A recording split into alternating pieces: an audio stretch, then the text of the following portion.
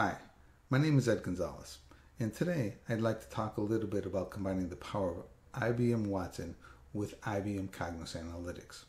Now, this is going to be a pretty high-level demonstration of an application I created using the IBM Watson APIs and IBM Cognos Analytics custom controls. Now, IBM Watson has been around for quite a while, and I think at this point most people have a general familiarity with IBM Watson. And over time, it has grown into a huge ecosystem that now encompasses a wide array of different AI technologies that are used across many different industries, including healthcare, finance, IoT, and even law enforcement.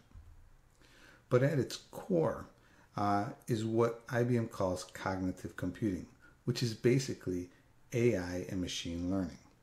Now, in 2014, IBM exposed a set of Watson APIs on the Bluemix platform so that developers could tap into the power of Watson and use it in their own applications. If you do log into IBM Bluemix, you'll find a list of different Watson APIs that are available to developers. And most of them all center around language processing and language recognition. And some of the major APIs available here are the Conversation API, which we can use to create chatbots, a language translator, which is pretty self-explanatory, but you also have text-to-speech, speech-to-text, and even visual recognition.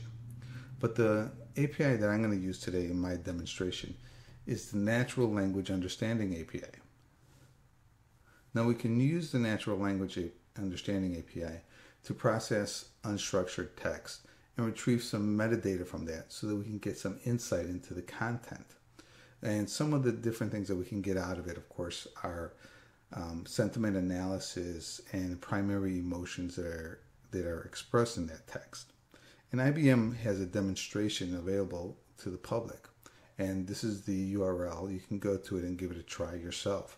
Simply by pasting some text in there and then clicking on Analyze, you can get some insight into the text itself.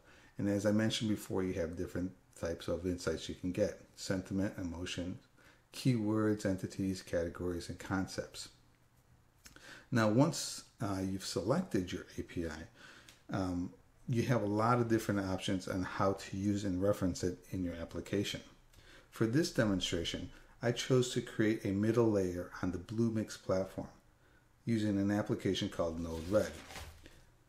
Now, Node-RED provides a browser-based interface for wiring together APIs and online services.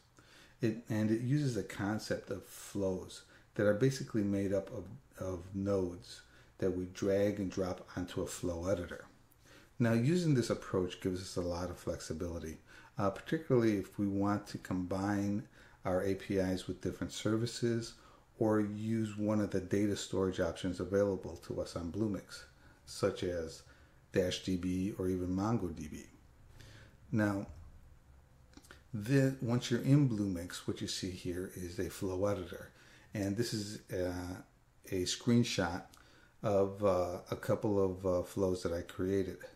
One using the Language Translator API and one using the Natural Language Understanding API. And we basically drag nodes from the left side of our screen onto the right side of our screen and wire them together.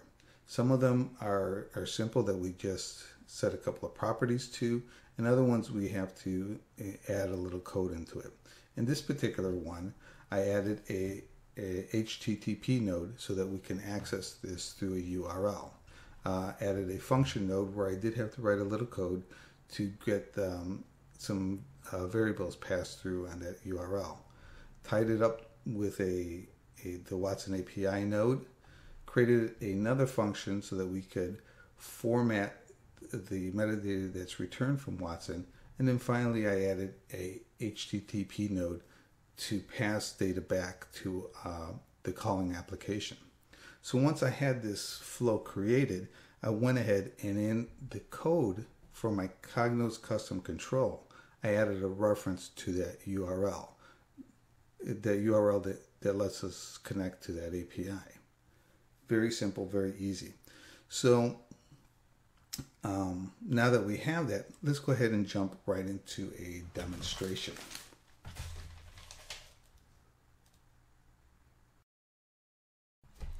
Okay, well, I switched over to Cognos Analytics, and what we're looking at here is a very simple report. And this report contains some products from Amazon along with reviews that the users gave these products. And we're looking at four very simple columns. We have the product ID, the name of the product, the review that the user gave it. So this is basically unstructured text that the user actually input. And it looks like this one may actually be for the wrong product. It says batteries instead of Twizzlers, but we'll ignore that for right now.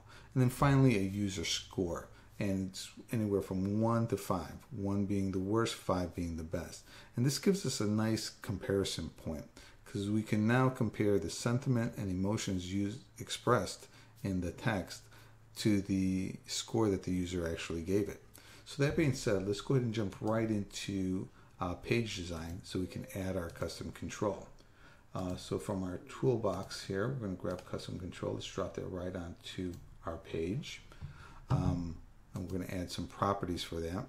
So you go to our module path here, and let's add this in here. Now this is going to be different for each user and each install actually.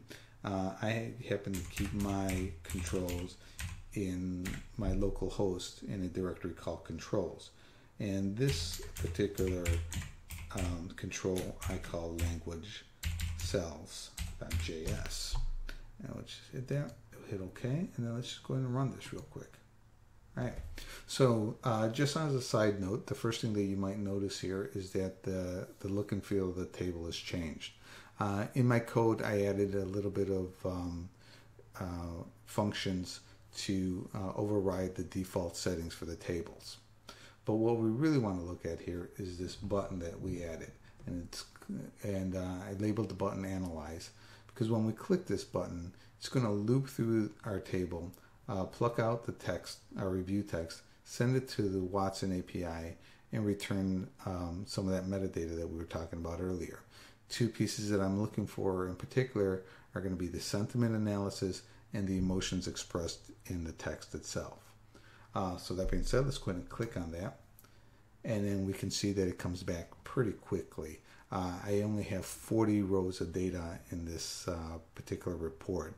The Watson API is used to processing hundreds of thousands of rows of data. So 40 rows comes back very quickly.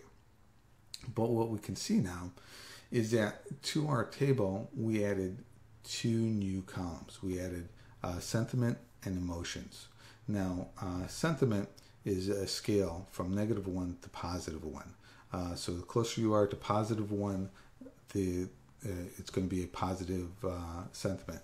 Closer you are to -1, it's going to be a negative sentiment. And then we have the emotions expressed here. And most of these texts are going to contain more than one emotion because it basically parses through the text and looks for words that are associated with joy, anger, sadness, fear, and disgust. So the more text you have, the greater mix you're going to have between the different emotions expressed. So that being said, let's go ahead and take a look at some of these here. We can see in this particular one, it got a negative review, a 1, probably the worst review that you can give it. And when we look at the sentiment, it is negative, but it's only 0.17 negative. And we look at the emotions expressed in this review, we get sadness and only a very little bit of anger, and we still have a little bit of joy. But the overall emotion being expressed here is sadness. So this might be a customer you reach back out to. He basically says that the product is stale and unchewable. He's ordered the product before and it was nice and fresh. So he's not angry, but he is sad. So this might be a customer we want to reach out to. Let's go down a little bit more. This one is a little bit more nuanced. It is again, it's a number 1. It's negative, and this time he does have sadness and a little bit anger. And I think that's from this part right here where he says he would never buy it again. Let's go down. Let's pick another one here. Here's another one, negative. It's a 2. And the expressing negative emotions here, or negative sentiment. And it's, but the high point here is sadness. We go down, it's the same thing, a lot more mixed. So it basically just gives you some insight into the review itself, a little bit more than just a user score. So you can determine which ones you want to follow up on, whether you want to follow up on ones that express high levels of joy, high levels of sadness, or high levels of anger. So that's basically it, nice and simple. Let's go back. So in conclusion, we were able to see that combining the Watson APIs with Cognos custom controls was actually pretty easy. And it allowed us to tap into the power of cognitive computing in the whole Watson ecosystem and bring it right down to the report level. Now, the real power of IBM Watson comes from its ability to process hundreds of thousands, maybe even millions of rows of data. But using this approach allows users to drop a custom control onto their report and do some analysis on smaller sets of data on an as-needed basis. And this fits really nicely into the whole idea of BI on demand. And then also, I've heard some rumblings that future versions of Cognos Analytics will provide some native support for these Watson APIs. And whether or not that's true or not, this approach still allows us some more finer control over how we interact with the Watson APIs. And then finally, this was indeed a high-level demonstration. I didn't get too deep into BlueMix, Node-RED, or even the code I use for the Cognos custom controls. So if you want some more information about that, feel free to reach out to me. You can either hit me up on LinkedIn or send me an email directly. And also, if you like this video, then be sure to subscribe to this channel. I have been a little slow with videos lately, but I have plenty of more IP and plenty of more demonstrations that I'm going to be sharing in the future.